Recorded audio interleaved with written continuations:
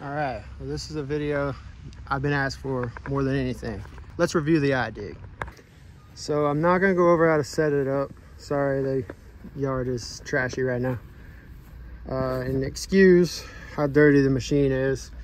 We have been balls through the wall lately. So I'll go over this real quick. Here are the sensors. Here's one here. When you do install them, they just snap in very easily. Like that. There's one there. There's one on the dipper. Typically these sensors go on the outside of the dog bone down here for the bucket, but Kubota isn't flat, so you aren't able to do that. So I had to put mine on the inside. On the setup video from 4K Equipment, which is where I bought this, great guy. Talk to Ralph if you have any questions on setup. I've had several questions, but on the video it explains how to do that part of it. The setup is fairly easy. It is kind of hard to get it dialed in. There's a manual and then there's a wizard setting to set the bucket to where it gives you the correct depth. I played with mine a bunch of times, probably 20 times until I got it right. I did both, just mess with that. But I'm not gonna go over the setup because I'm not even, that's another video that I'll put down in the description here for 4K.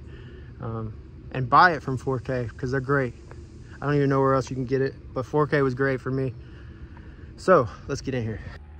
All right, so first and foremost, let me go over the things I do not like. One problem I've recently started having is that sensor that's down there on the bucket, because it is on the inside of that dog bone. So these sensors are charged solar. Because it's down there on the inside of the dog bone, obviously there's mud, there's all kinds of stuff that gets all caked up down there. That sensor gets covered and it hasn't been charging. So we'll go to start a job and then all of a sudden that sensor isn't reading. It's because it's dead. So what I've been doing the past week or so, after talking to Ralph at 4K again, shout out Ralph, I've been taking that sensor off on Friday, leaving it out so that I can charge that, and then it's good to go and there's no issues. That's not the biggest issue. And if you don't have a Kubota, you can put it on the outside and you're good. Second thing I do not like. So this monitor, it mounts.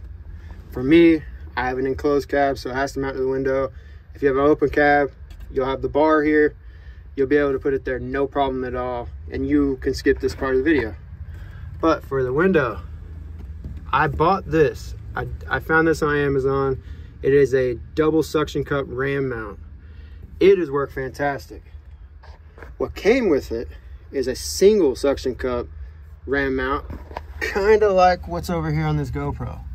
And the dust and the shakiness of driving it, and it fell all the time. You'd open the cab up and this thing is just laying in the floor. After all the time I've had it, I still haven't cleaned the wires up. This also comes with it, and it was all good, but it was in the way of my window. I had a lot of trouble finding a good spot for this monitor, but this is a good spot for it. And this dual suction cup is great. It has not moved. Down here, you have the indicator if you're high or low. It comes with this suction cup. It does fall off, it's not as big of a deal. It's easy to just pop right back on, and so that's not a big deal. Other than that, honestly, I haven't found anything else I dislike about it. I will say this, if you're a septic guy watching this video, I personally sometimes find that it's quicker and more efficient to have a guy in that hole with a grade stick grading my drain field bottoms.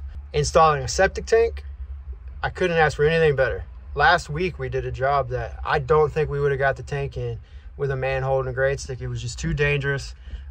We were losing the hole quick, and because of this iDig system, we were able to get it in. It wasn't super quick, but we did get it in safely, and that's a big deal. And it is good for drain fields, but I just feel like it's a little better to have a man kicking some dirt around. That's me personally. Everybody's got their own preference, and maybe you're watching this and you don't do septic, so it doesn't matter. All right. Also, you can pick which part of your bucket is catching. I want mine in the left corner because you can see that down there. where it is. I'll set this laser. Boom. Wrong one. My bad. You hit 0. It's whatever grade. And then you're going to try to do this with one hand, and it's going to be very hard. Alright, so look.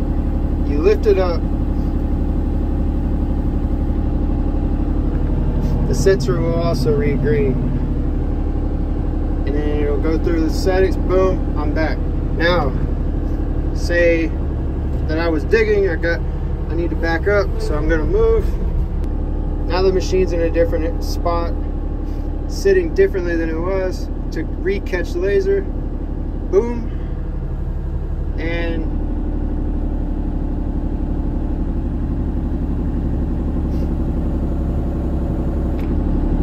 excavator idle down, so the hydraulics are slow. It's going to count down, boom, stabilize, and you're back at it. It's that quick. Now if you want to do it without a laser, let me delete the laser option. You can use this.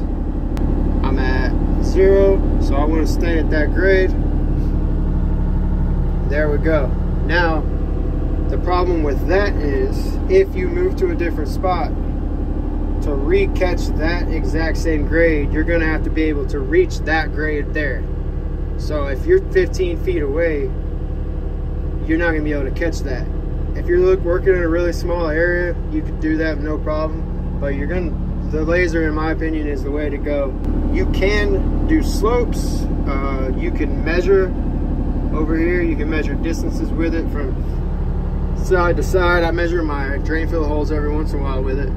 Another thing I really like is it'll let you know how level you are side to side. That bucket, if I was way off, will be tilted. If I'm level, it'll tell you. But you can also, these here, that's my side to side. So if that was at 0 degrees even, I'd be level. I'm lying, that's my front to back. Clearly it says that, my bad. Here's my side to side. So I'm 0.6 degrees off side to side. And if you see this, I'm gonna try to get I don't know how the hell I'm gonna do this.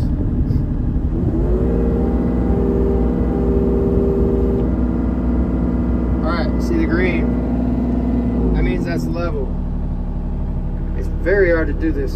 I set my hole for 12 inches below. I know I said 24 before. I did 12 inches. You see I'm green, I'm at grade here now. And you just pull back.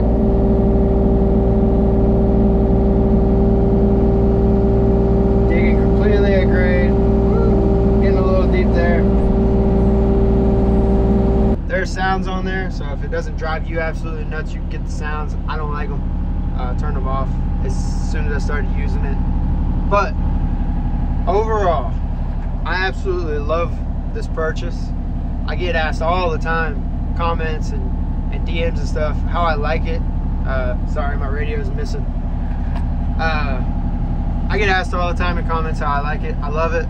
It's definitely worth the money. It isn't cheap. It's an investment for sure, but I can't tell you how much time this has saved me.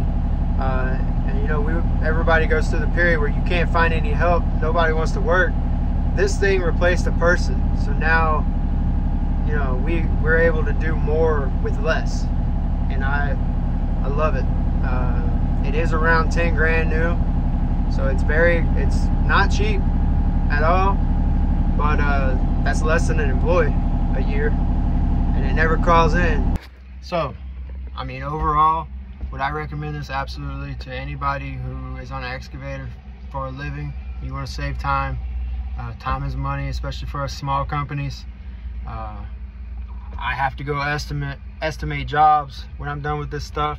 I'm not at that level yet where I have guys just out doing everything. So it saves me a lot of time, a lot of money, a lot of headache, and safe. It makes my septic tank installations safe. And that's the biggest part for me personally. It's definitely worth the money. It is very easy to use. You know, you go through the monitor, you find all the settings and the different features, and you figure that out pretty quickly if you're a smart guy, girl. it is not quick and simple to install. It's quick and it's simple to put those sensors on. It is not simple to dial the bucket in my experience. You're gonna have to do it a lot. For every different bucket you have, you're gonna have to do put that in. Let me show you that real fast. All right, so if you go here, here's all the buckets. I hope this review was decent. When I was trying to buy it, I have the 2D system, by the way, if I didn't already say that. But when I was looking to buy it, man, I couldn't find any decent reviews or review videos. I couldn't really find a lot of information on it at all. The installation video from 4K is good, but you really, even that, you have to watch it and listen to little things they say, because they just say it. They don't stop and explain. I've told you what I don't like, which nobody has did on videos at all. I don't like that they tell you to put it on the inside of the dog bone, but don't mention that it may not get sun, and that they have to be at least 60% charged to work right. I think that's probably it. If I missed anything, comment a question, and I will absolutely, if I can, I'll answer it. But yeah, leave a comment. Let me know. If you were on the fence, I can answer whatever questions you might have. So I appreciate you guys watching. Subscribe, check us out. Thank you guys. Bye.